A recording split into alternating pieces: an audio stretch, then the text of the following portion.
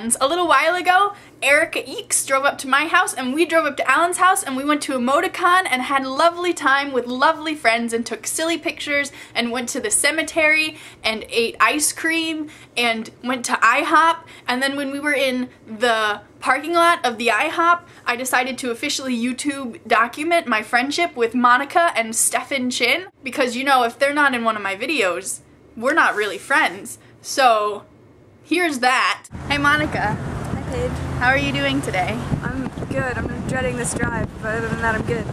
How far do you have to drive? 250 miles? No, that's unfortunate. Not as far as you. I have to drive farther, but I have more friends with me. I have more friends than you. She brags all the time about her many friendships. I do. I'm so jealous. You should be, but you should be excited because you're one of my friends that I brag about. Yay! So sweet. Do you want to tell us an interesting fact about you? Since we're proving our friendship, they should know exactly what kind of friendship we have. Well, if we're proving our friendship, then you should tell them a fact about me. The only one that comes to mind would not be appropriate. Yeah, right? And then quite unfortunately I was editing my footage and I realized that the little conversation I had with Stefan wasn't actually recorded. But I promise we're friends.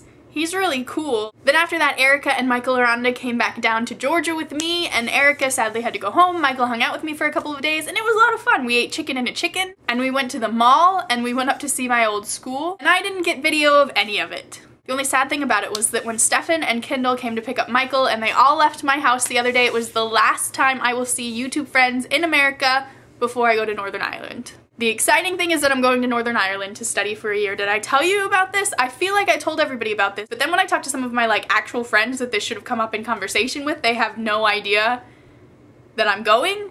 I am. I'm leaving on the 12th and I'm gonna be in Belfast.